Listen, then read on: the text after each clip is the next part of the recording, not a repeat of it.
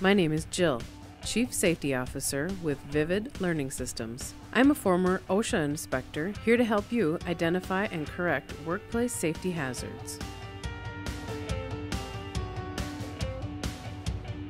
Could today be the day where you're having an emergency in your workplace and you need to get to an electrical disconnect or an electrical panel to turn something off quickly?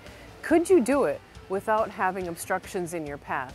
When you're doing your workplace inspections, always look at your panels and make sure that you don't have things parked in front of your electrical panels or disconnects like floor scrubbers or stored equipment or anything that could block your access to being able to turn power off quickly. There should be at least 3 to 3.5 feet of clearance in front of all electrical disconnects and breaker panels.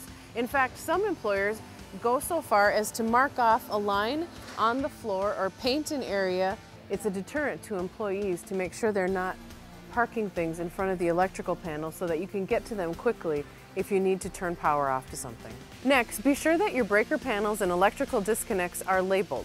Take a look inside your breaker panels and look for the labels. Make sure all the breakers are labeled as to what they are powering.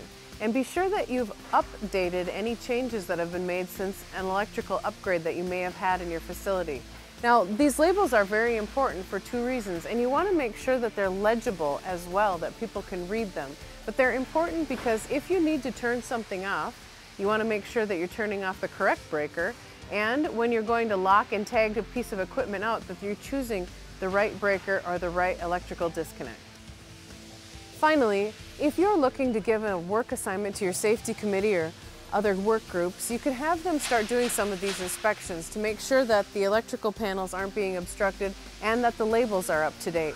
Now remember, if there's any specific work that needs to be done to the electrical panels or disconnects, you want that done by a qualified electrician. But being able to move obstructions and note deficiencies in panels is something that a work group could safely do without hurting themselves.